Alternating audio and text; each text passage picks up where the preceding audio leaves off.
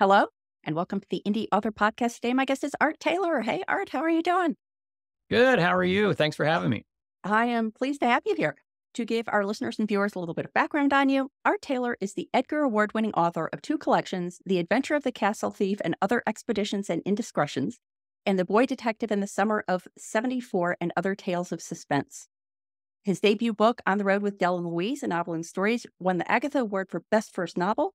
His short fiction has also won the Agatha, Anthony, Derringer, and Macavity Awards, and he is an associate professor of English at George Mason University. And I met Art when I think we were both at Malice Domestic, and I attended one of your panel discussions, and I just thought it was so great. And I did a little research on you after that, and I came across the first two pages. So before we dive into the kind of focus of our conversation, I just wanted to ask you about what the first two pages is and what is the story behind that concept. Oh, sure. Thanks so much. I'm very fortunate to be curating, and I use that word, the first two pages blog series. It was actually started by another short story writer in April of 2015. So it's been running for a while. BK Stevens, Bonnie Stevens, was a terrific short story writer who came up with the idea of starting a blog. And I'm going to read to you what she wrote to the folks who she recruited to participate. I hope the post on this blog will offer both writers and readers insights into how some successful opening pages were written. What kinds of issues and approaches did the writers consider? What sort of decisions did they make? How did they create opening pages that made agents or editors keep reading? Why did these first pages work? I think your post will interest other readers if it offers them ideas they can use in their own works.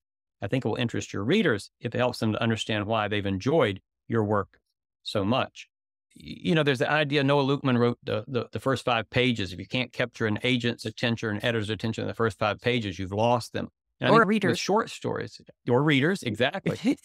And if in a short story, is it the first 5 paragraphs? Is it, there's some shortness there. And so a lot of that is, how do you capture readers' attention? Bonnie passed away in August of 2017, kind of abruptly, right on in fact, as we were going to the Suffolk Mystery Authors Festival in Suffolk, Virginia, and she did not attend and passed away soon after that. Her family asked me to continue the series. I'd been a contributor there. Bonnie and I were terrific friends, and our thoughts about the short stories were very similar in many ways, as we found on panels at Malice and in other places. So I've been pleased to carry it on since then. It's hard to believe that I have carried it on longer than she did it, because I still feel like it's her blog in many ways, but I'm grateful to be able to curate it. So that's some background on the first 2 pages. That's great. And I think that even for a longer work, first two pages is a great target because you were talking about the first 5 pages concept, and certainly you want to grab a reader on the first 5 pages. But I think that as time goes on, even with a long work, maybe the first 2 pages are, the key pages writers should be looking at anyway. Yeah, absolutely. I think there's so much that can be done there. I mean, and it has to do so many things. Are we laying the first clues of the plot? Are we introducing our characters? We're trying to get some conflict and tension introduced, but also give some, I hate to use this word, but backstory, build some backstory in. So there's a lot that has to be done. And so I do think it's a good place to focus this kind of attention. Yeah, perfect. So I had asked you to just go through your experience with the first 2 pages blog and pull out some Mhm. best practices, the top lessons that you and your readers had learned from the first 2 pages. And so I'm just going to work through some of these. And the first one is everyone works differently. What did you learn about everyone works differently? Yeah, it's interesting. I think there's a sense in which if we can just get the magic formula, then we'll know what to do. And it's the same way that people ask the question, how do you write of a writer? As if we could just figure out what time to write and that sort of thing. I think the same thing's true with the first 2 pages. And what I found was how very different everybody is, how very different people come to stories. Number one, where the ideas come from, and then also the way they start the story itself, but then also the way that their process is about the writing in general. We hear about pantsers and plotters. There are people that I've hosted on the blog who have mapped out everything about a story before they put down word 1. And other folks who are like, well, I've got this idea and it's about a paragraph long, and then let me see what happens next. So there's that range. And of course, many of the writers talk about the genesis of a short story, whether it's like, I read this book, or this story and this prompted me in this direction, or I had a dream, or I was taking a trip and something about the setting, or here's an idea situation I conjured up. So I think it's interesting to see every stage of the process there, where an idea comes from, how it propels a writer toward the page, and then how they think about those blank pages and how they're going to approach them. Another thing I think is interesting is how many writers discover something about their own craft as they begin writing the essay. I've had so many people write to me as they've turned in their essay and say, you know what? I didn't realize what I'd done here until I started trying to articulate what I'd done. In some cases, there is a sense in which, a veteran writer particularly may have sort of absorbed a lot of these craft techniques where they're not thinking about it. The same way a golfer, when I've tried to play golf, it's like, put this finger here, put this hand here, make sure it interlocks there. And I joke with my students like, well, Tiger Woods doesn't do that whenever he grabs a golf club because it becomes natural. When they're forced to articulate it, though, that's where some of those craft choices come to mind. I will say, if I'm not going on too long, this is something that I've done myself. When I wrote an essay for Bonnie, Bonnie asked me to write about a story called Parallel Play. And when she asked me about it, I realized that I knew where I wanted to talk about. There's a scene in this story. It's about a young mother at one of these kind of jamboree places with her son who finds herself getting into some trouble as they're leaving. And there's a scene in which one of the men in the story kind of forces his way through a door. And I thought, that is something I can talk about. That wasn't until 40% of the story when I looked back. And so all of a sudden I was trying to realize, well, what had I done in the first 2 pages that laid the groundwork for everything ahead? So I think there's a process in which not only the readers and the writers can learn something, but the writers themselves will learn something about their own craft just by articulating some of those craft choices. Well, one of the things that I think it was you who said this at Mouse Domestic, and I wrote this down immediately, is that everybody knows about plotters and pantsers, but you talked about being a percolator. Was that percolator, you? Yes. That was me. And that's a phrase I just love that. coming back to. Yeah, I mean, and you hear all these, the plotters, and I know novelists. I can mention 2 of them, James Elroy and Jeffrey Deaver, who plot out every step of the book before they ever write anything. In fact, outlines that are going to run almost as long as the book. I think people with short stories do the same thing. And then folks, as I said, who start out in the middle. I get an idea, and a lot of times before I write about it, I just kind of take walks, ride around in the car, or if I've got part of it done, then I just step away from it. And then again, to use that word percolate, I just kind of let stuff bubble up inside. What are the possibilities for this story? And I'm going to come back to the first 2 pages with this. What have I laid down maybe in the opening that I've written that provides some of the threads that I want to follow up on without my maybe knowing it? I'm going to come back to this idea that, there's a great book I'd recommend called Narrative Design by Madison Smart Bell, if only because of the essay in the beginning about the unconscious art. We do a lot of stuff creatively without thinking what it is. And so I try to turn around and listen to whatever I've done creatively to see what I've laid down that might have some longer resonance with the plot. And a lot of times that just takes thinking about it, getting away from the computer and letting it percolate a little bit to see what brews. Yeah, that's why word count has never worked for me, because I'm writing not only when I'm sitting at the keyboard, and a lot of times I'm folding the laundry or walking the dog or, driving to the grocery store or whatever. And I'm writing, percolating away. Yeah. And so by the time I sit down, I have quite a clear idea of what I want to capture. I'm just having this interesting experience with the book I'm working on now, which was my 4th Lizzie Ballard thriller. And there are 2 poker scenes, and I'm not a poker player. The first poker scene is the first scene in the book, and then there's one about halfway through. And so I was trying to learn about poker while I was writing the book. And so in the first chapter, even the first chapter that I gave my editor, I had to put in a thing that said, and then she plays poker, because I was really struggling with how to present it. And it's spoiler alert, but it's not standard poker because she's reading the minds of the other people who are playing the game. And so it's not like I can kind of do standard poker research. It's different. And I am going to be going to 20 Books Vegas in November. So I thought, okay, I'm just going to wait until I get to 20 Books Vegas to write this scene. Or I should say, I'm just going to wait until I get to Las Vegas to write the scene, kind of independent of 20 books.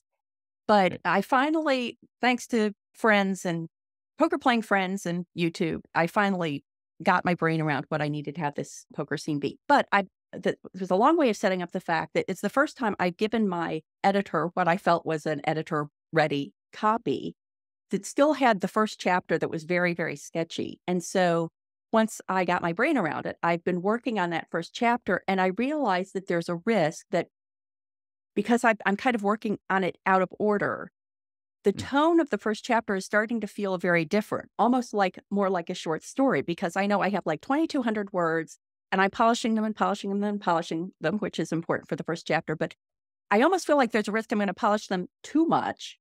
And now it's going to go from kind of like a short story vibe to a novel vibe, which is like less fussy about exactly like weird descriptive words. Like, I don't know that I would have called something Azure after the first chapter. Is what I'm Mhm. describing sounding familiar to you, either as a writer or as a teacher? Yeah, I think it's interesting, the way that something comes together and the way you're trying to get it as a whole there. We think about the opening, to understand what you're saying as setting the foundation, not just for plot and character and all like that, but for tone and style and everything. And when you go back and try to maybe retrofit something, there's some challenges there into making it seamless. Is that kind of what you're talking about or no? Yeah, yeah, exactly. More of a change in tone, just as you're saying. Yeah. Yeah. And, I'm a writer who doesn't necessarily, to be honest, does not necessarily start always with the first 2 pages. Sometimes I'll write something that's going to show up later in a short story, and I primarily like short stories, something that's going to show up later in a short story, even the end of a short story. And then it's a matter of how am I going to get a piece that I'm writing later that actually is earlier to work together. And I think that's a challenge. This goes back to reinforce that there's a lot of different ways that a process can work, a lot of different ways that writers approach this. But I'm going to echo another point that you said as well about folding the laundry. I've had people that talk about they have to write 500 words a day or 1,000 words a day. My advice is always don't focus on that, but just focus on steady steps forward, whatever those steps are, and wherever you're adding something to a manuscript. There are a lot of times when I'll write a lot during a day, and other times when it's just, use that word again, percolating in my head. That still counts as writing to me. And it is a matter of then fitting all the pieces together. So, Yeah, I think we're all doing all three of those things, plotting, pantsing, and percolating. It's just that one's our home base that we feel most comfortable with, and the other ones are maybe more of a stretch because everybody's got a plot at some point and everybody pantses at some point, and everybody's yeah. percolating too. But sometimes they do it with their fingers on the keyboard and sometimes they don't. Yeah. I will say as well, you talked about kind of doing research and how you have to do the research. I fill in this scene later. It's interesting the way that looking at the first 2 pages that I've read, the way that research can engender a story, can help to bring it along. Each year I try to host the Edgar Award finalists, and I've hosted the Agatha Award finalists before as well to invite them to do an essay. And James Ziskin did one, gosh, I guess it was a year and a half ago. I think it was, or maybe it was 2 years ago. I mean, post-COVID, all time is weird. Yeah. But James Ziskin did a piece where he had written a Sherlock pastiche, and he was nominated for the Edgar for it. And it was interesting the research he did. He was looking at the concordance he read the Sherlock Holmes story. He said he hadn't read them in a long time, read them again. Then looked at the concordance to see what are the words that keep coming up in the Sherlock Holmes stories. And then looked at, and I'm going to check this out and make sure I have it right, the Ngram viewer on Google to look at word frequency at the era in which he was writing. So a lot of this was at the level of language.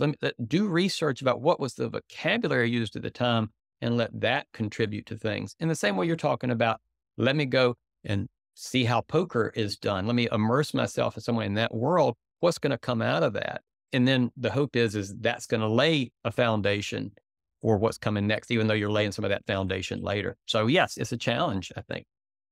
Yeah, and I think that idea of balancing the careful research with what you want to actually use in the story, because I got to the point where I understood the poker terminology, and I have a friend who actually has played competitive poker, tournament poker, and she had given me a proposal for the game that this woman could play, but I realized that it was so heavy with poker terminology that would be unfamiliar to the reader that I Right. almost had to understand what she was saying in the more complex level, and then I had to dumb it down because this is not a book that's intended for poker players Poker primarily. players. Yep. And so I have Yep. to kind of Yep. create the excitement of the game without diving into too much detail, and I'm actually having fun watching, what poker players consider the best movie poker scenes, because Yep. that's, I think, a good example where the movie makers have had to dumb it down a bit and yet still capturing the emotion of the game. Yep. Yep. Absolutely. I teach at Mason, as we said. I taught a course in spy novels, and I taught an Ian Fleming book, Casino Royale. It's amazing how much card playing is in the James Bond. We watch the movies and you don't think about how much card playing. There's lots of card playing in the James Bond novel. So I would recommend you look in that direction, see how he manages that too. He does a good job of it, I think. Yeah, I just yesterday watched one where, they're betting like $150 million or something like Yeah. that. Yeah. Oh, that was super fun. And what I liked about that was there is a point where James Bond is looking at the guy he's finally betting against. It's just down to the two of them. And there's a long period where he's just looking at him. I mean, it's probably only a few seconds, but in movie time, it feels very long. And you can tell he's kind of waiting to see if his opponent is going to have a tell. And Yeah. super fun. That's, yeah, I would say that's kind of a transition to another point, something I've learned from the first two pages, and it brings us back to Bonnie as well, is about this idea of what conflict is, where tension is. And you talk about the idea of just looking and waiting, and we don't think of that as action, and yet it can be very suspenseful, which is, or get a transition a little bit. One of the things that I've learned from the first two pages is sort of counterintuitive about what you can do, could do in the first two pages to capture the reader's attention without starting out at high conflict, without doing everything a bang, I guess I should say. Bonnie, in addition to starting the blog, also contributed a couple of essays to it. And the last essay she did was on her story, The Last Blue Glass. And I'm going to read what she said there. Conflict, we know, lies at the heart of fiction. That seems especially true of mystery fiction, where conflict leads to a crime, but it's not always possible or appropriate to open a mystery with a moment of intense conflict. Sometimes I think it's more effective to begin with a quiet scene that drops hints about conflicts to come.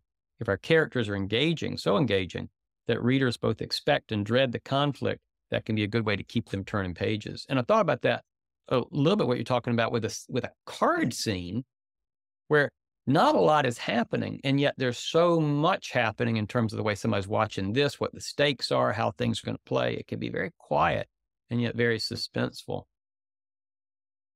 The conventional wisdom is start with a body, start with something active, start with, and yet a lot of times I find that what works best is to lay these, what Patricia Highsmith called these lines of action or lines of tension between people, even if it's kind of quiet. And if people can sense some tension and get to know the characters, they're going to invest in a different way than if you just tried to start with a body, with action, with movement, with a chase. One of the other, and it's an essay I come back to again and again from the first two pages archive, is Nick Kolakowski on A Nice Pair of Guns. And he started out writing this story, as he said, in medias res, with action and with this happening. And he said, he kept thinking, got that gut feeling as a writer that something wasn't right there. And he said he scrapped it. These are actually the most fascinating essays for me, where a writer says, here's what I did, here's what I scrapped. Here's what I did, here's what I revised, here's why I changed it, because I think that gives us insight into not only the first draft, but that revised draft, that final draft. I'm going to read what he says as well. As any writer will tell you, there are times when you'll finish a draft and know there's something fundamentally wrong with it, but you can't figure out why. In the case of A Nice Pair of Guns, I eventually decided that opening mid-story with a lot of action forced me to push way too much plot into the middle and into the tail. I might have succeeded in grabbing the reader's attention at the outset, but the story as a whole felt profoundly unbalanced. So when it came time to write the second draft, decided to discard my fears about the hypothetical reader's attention span and begin at the beginning. Yeah, I got to tell you, I love that. Follow your gut, follow your instinct, think through, and also writing different versions of the same story to see where am I going to introduce the tension that serves my story best, rather than follow the conventional wisdom. So, that made me, talk about the card scene made me think about all that, how much can be invested in a quiet scene. Well, the nice thing about short fiction, too, is that you wouldn't want to do this with a novel, but you could write 3 or 4 or 12 or however many it takes versions of the same story in a way that you would never want to do. It would become a lifetime effort if you were to try to do that with a novel. But if you're writing 3 or 4 or 5,000 words, you can keep putting the pieces together in different ways and see what the reaction is for you and maybe for early readers as well. Yeah, it takes a lot of bravery to scrap something and start over, or to try something different. With a short Yeah. story, I think there's the possibility for that, as you said. I often go to my son. I've told this before. When my son was little, he was trying to walk and he took his first steps. And it's like, well, you took a step and fell, and he took 2 steps and fell, but eventually got where he's going. Talk about process. 1 step, 2 step, you'll eventually get there if you just keep taking the steps. The other one is about the kind of willingness to tear something apart. If he's putting together a Lego something, kids would be like, all right, I see a new idea. Let me rip this apart and start over. Whereas as writers, a lot of times we're like, gosh, I put so much work into that.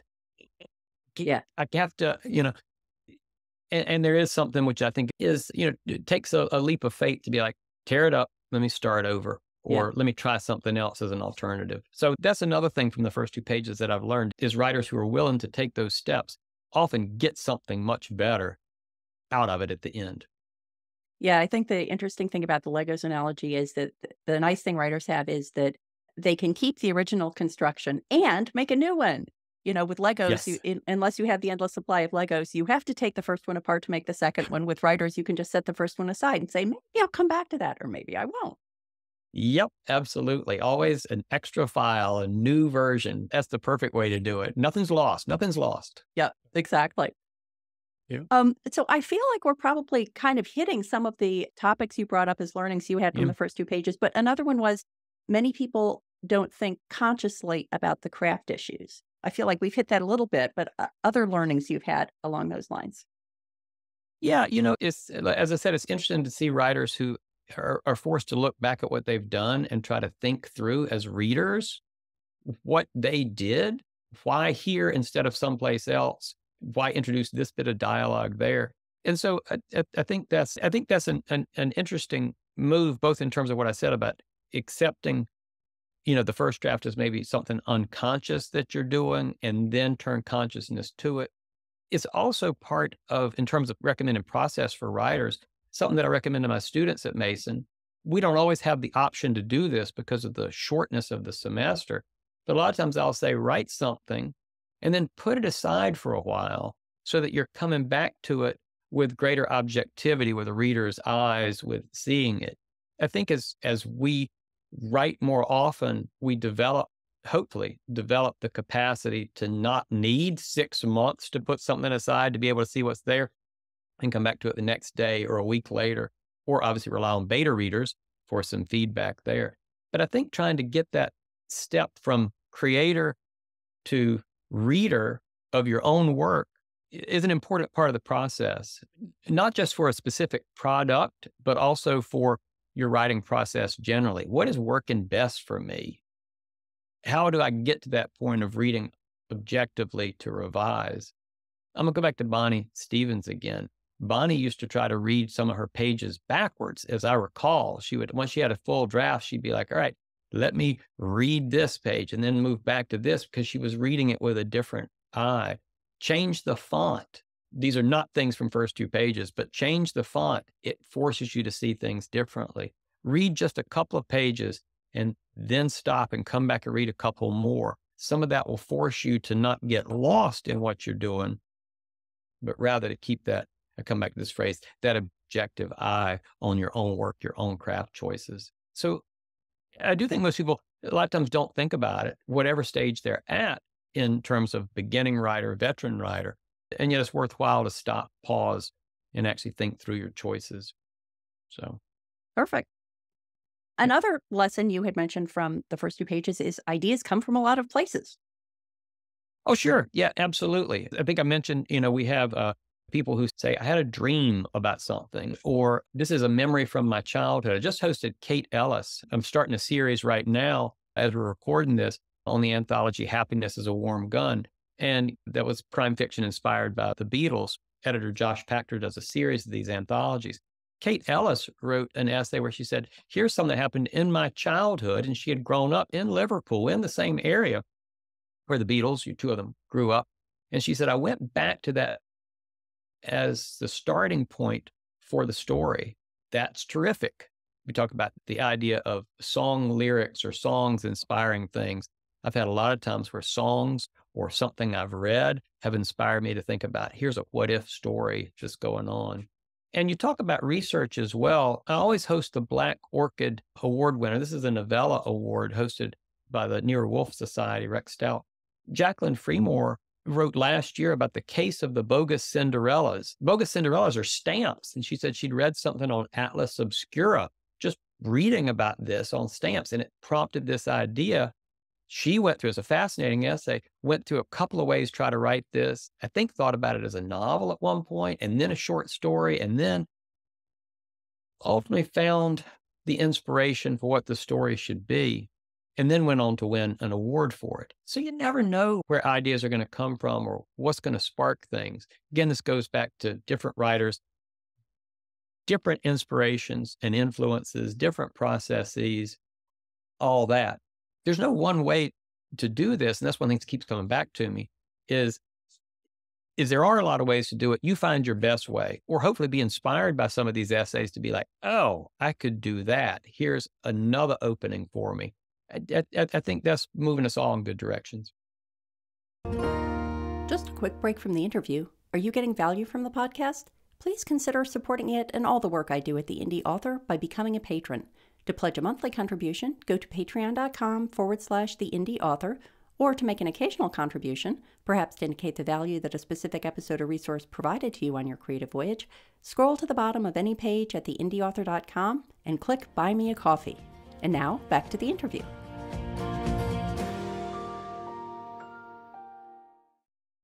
Well, this may take us such a tangent that we spend the entire rest of the time talking about it, but We're good. that idea of the bogus Cinderellas, right? Is that what the phrase was? It brings to mind a conversation I was having online with some folks recently about where you store your ideas. And so the dilemma I was finding myself in is that there were kind of 3 categories of ideas. One was there's this concept of the bogus Cinderella stamps that would be super cool to include in a story. Another flavor is I really want to explore like the almost unhealthy tendency people have that is represented by collectors and what is really behind the whole concept of collecting and why would people care about having an unusual stamp or whatever. And then there's like, oh, I really like that word. I'm sure I'm going to use that somewhere. And I'm just wondering if you have a system that you use that handles all 3 of those kinds of concepts, because just as you have I wrote this and I'm not going to use it now, but I'm going to put it in the file. I think there's here's the file of things that I might want to use in the future, but they're so different sometimes that I think it's hard to manage them. Any thoughts about that? I am, I try to be systematized about so many things in my life, but I always fall short in some ways, it seems like. I do keep a notebook handy where I can write down a quick idea for something. I do keep a file on my computer where I'll write, talk about writing the first paragraph of something or a paragraph that might end up somewhere. Here's an idea I had and I wrote it down. Or again, like you said, here's a word, or just the smallest thing. It's all over the place though. And I've had the time, unfortunately, where I'm going back through my computer trying to clean up some stuff and I opened a document and I'm like, oh my gosh, I forgot completely about this. Where did that come from? It ended up being not an idea I pursued.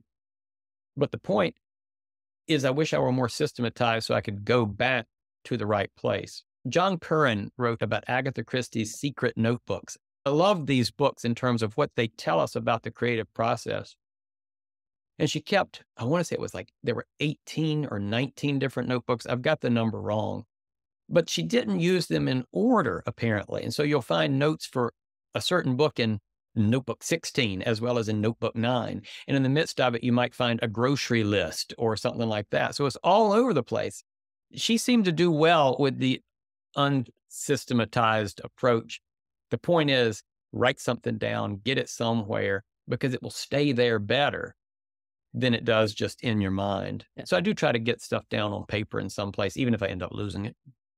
Well, I do kind of like the idea of the power of the physical page. And I can imagine having, like 3 baskets in your office, one of which would be big ideas, one of which would be medium ideas, and one of which would be small ideas. Maybe the small idea basket is tiny and the big idea basket is big, because one might be several pages of your written out or typed out notes, and one might be just little tiny pieces of paper where you're dropping in. And if you ever find yourself like at a loss, you could just take out a basket and start going through it and say, oh, cool. I haven't used the Yeah. word Azure forever. Yeah. Azure, yeah. So, yeah, and I think it made me think about the ideas, not just the big ideas, it's the small ones. My notebook, as much as it might be filled with, here's an idea for a story, or here is a paragraph that's going to go in there. A lot of times it'll be like just some little phrase or little detail that I want to add to a scene I've been working on, and I don't have the time to go ahead and add it. So I just jot it down real quick so I can go back to it and remember. And that will a lot of times spark something bigger. So I think in terms of creativity, it's like, obviously do whatever you need in order to keep that forward momentum, or keep those ideas flowing, or keep those things percolating, and come back to that word as well. And trust that it's going to go, hopefully, where it needs to go.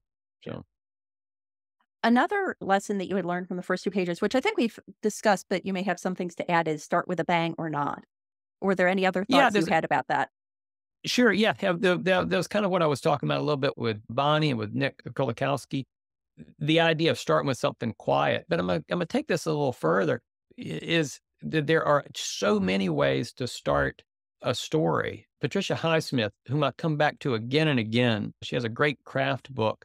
Well, no, it's an awful craft book. It is very inspiring, but it is not the kind of craft book that people read in order to be like, here is step by step how to do something. It is more like, here's some ideas. But Patricia Highsmith would start a story with setting, this thing we're not supposed to do, but she would start with this long description of setting in a story like The Black House. Then in a story like The Terrapin, she starts with this moment of great conflict, or small conflict that leads to great conflict between a mother and her son, a little bit of dialogue and a little bit of action, real short paragraph. And I think this goes to the idea, again, that you don't have to start with action in the beginning. There's a lot of opportunity to begin in many places and still engage a reader, whether that's with, and I keep throwing out craft books. Michael Cardos has a great book, The Art and Craft of Fiction, where he talks about the 5 elements of scene building: dialogue, narration, by which he means like not just narrating things, but actual action, like stage directions; description, interiority, or exposition, by which he doesn't mean just backstory, but just like a little sentence of information. You could start with dialogue. Start quickly with dialogue. Let us learn later who the people are that are talking. Other folks might argue, well, let's not start with dialogue. We want to know who people are talking first. Give a little bit of description, then jump into the dialogue. Or as Patricia Highsmith did in The Black House, start with this long paragraph about the city where the Black House is and the history of the city. So there's not one way of doing things, as long as you are finding a way, either through the prose or through, I'm going to come back to this idea of lines of action, Patricia Highsmith's lines of action, to begin to give a hint of conflict, a hint of tension. And I think your reader can pick up on even those things, and then you can keep building on it. But there's not just one way of doing it. And that's one of the things that comes back again and again. Needless to say, I would encourage folks to look at the blog, first 2 pages, read some essays in order to see the wide range of approaches that writers can take, and find possibilities of your own. Experiment with things, see what's going to happen. Yeah. I think that's always interesting to also listen to beta readers or read reviews or whatever to hear what other people's reactions are to, like, starting a story with a long scene description, which, as you're Yeah. saying, goes against most of the advice. But you might find that people are commenting that they're gripped by that, and that would be good input to have.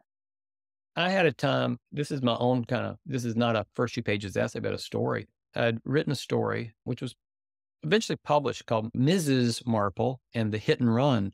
And I remember writing it for a reading. I'd written it originally to do a reading. And it was long, got long. It was 10,000 words long. I was just going to read the first portion of it. And I read it to my then girlfriend at the time and my brother, and I could tell they were falling asleep. It was bad. I eventually cut the story, rearranged where the opening was, and cut the story from 10,000 words to about 2,500 words. So cut 75% of it out. And it was published in that way, but much stronger from having gone through that process of, let me try it first of all with some description, with some narration. And then it's like, no, I got to start someplace else. I got to start someplace else. So Yeah. tinkering.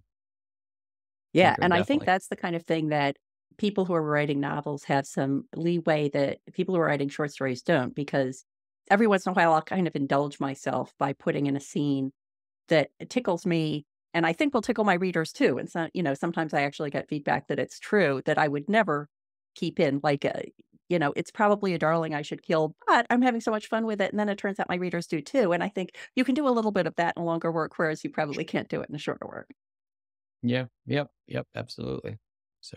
So I think this takes us to the last tip, which I love, which is Sure. veteran writers versus first-time writers offering advice. What have you learned from the first 2 pages in that area? Sure. I mentioned Kate Ellis having a recent essay about her story, and actually the story is Happiness is a Warm Gun. But I'm also running an essay from the same anthology by Christopher Zagorski and Drew Ann Love, 2 bloggers whom many of us know and love, who are writing together their first piece of published fiction. And so I've got their essay, and in the essay, Christopher says, we realize that we're new. We don't need to be offering advice to anybody on this. And yet, the insights they had into the creative process were terrific. My point, veteran writers obviously have a ton of experience, and we looked at them for authority. And I've been very fortunate that writers who are big time established writers have been generous with their time contributing an essay to the blog. I've had Martin Edwards and Peter Lovesey and Andrew Taylor, to mention 3 people who've won the CWA Diamond Cartier, I'm going to get that wrong, the award for lifetime achievement, who have contributed essays to the blog and been generous with their experience. But I also find myself learning something from those folks like Chris and Drew Ann, or like Sarah Cotter, or like Lisa Q. Matthews, who are first-time writers who are being like, here's what I discovered, here's what I thought about. They're bringing a lot of enthusiasm about a new perspectives, a lot of discovery and the excitement of discovery to kind of what they're doing with short fiction. And I think that we, other writers, and we readers can learn from that, as well as we can learn from the professional veteran writer, so to speak. And so there's excitement to have that range. It's like in the classroom as well. I learn from my students. Some of the things they do will oftentimes excite me in new directions, whether it's process or product or a detail or something like that. So always note that you can learn from many directions. Well, one of my bucket list interviews is going to be Stephen King. And the question I want to ask him is, what advice have you published wherever that you now wish people hadn't taken so much to heart, because they think that if they follow it, they're going to enjoy your success? Like, are adverbs really that bad? And the thing that always makes me think about it when I'm reading one of his books is that I've got to believe that Stephen King's editor pretty much lets Stephen get away with whatever he wants to. And Yep. that he'll go on these long tangential stories about, and then we put on a play kind of things. And I love that kind of stuff. And he gets to do it because, the book would be only 300 pages if he didn't, but now it's 450 pages, but he's Stephen King, so he can do it. But I don't think he would say, feel free to write these completely tangential No. subplots. And I just sometimes wonder if he thinks, what have I created? Because there are these Sure. people who are like following the Stephen King way, but he wasn't always Stephen King. And I don't think he would have given the early Stephen King that advice. Yeah. That is so true in many ways. And there's a couple of directions I could go in with that. I think I'm not going to, No, though. please feel free Yeah. if you'd like. Well, it's a matter of, practice what you preach to some degree, but also, Stephen King is brilliant in so many ways. And we go with this idea of how you think about craft and what you might advise somebody who is struggling to get a story right. is different from what somebody might be able to do once they learn the craft. I'm gonna take it out of writing. Pablo Picasso can draw a few lines and they look really, really good. And somebody out there is going to say, like, well, my 4-year-old could do that. But the 4-year-old doesn't have the background and the learning to understand why this line, why that line, what this line does. And there's something that is sort of magical about, about an artist in whatever field who has learned so much and then can do something different with it. David Foster Wallace, this is where I was hesitating to go. David Foster Wallace was, obviously a brilliant writer. And he's got these long sentences and digressions, and he's got footnotes, and he's got asides, and he's indulgent in so many ways. And yet, if you take a look at it, it works. When I've had students in the past, increasingly less these days, but when I first started teaching, I have students who were just enamored of David Foster Wallace, and they tried to do that in their own work, and it didn't work. But if you listen to Wallace, as I did just the other day, talk about here are some suggestions for writers to follow, he's not just glibly filling the page with junk and free writes. He's really carefully constructing all this stuff. And I think that's something that writers will skip. Practice what you preach. Yes. And it's not always about don't use the adverb, but use the adverb well, or use the adverb when you need to. And there comes a point where Stephen King can use an adverb and it's fine. Oh, with this one as well. I apologize, but no, I love that. I'll have to percolate on that. Yes, there you go. There you go. Bring back percolate. So yes.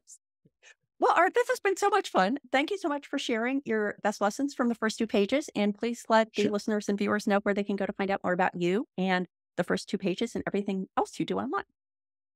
Sure. My website is arttaylorwriter.com. The first 2 pages is a page on that website, part of the blog on that website. So if you go to arttaylorwriter.com, you'll actually just scroll down and you'll see the first 2 pages down there. It also has links to B.K. Stevens' website, which is still available. Again, she passed away in 2017.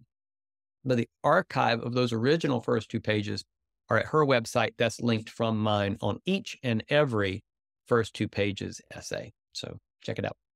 Great. Thank you so much.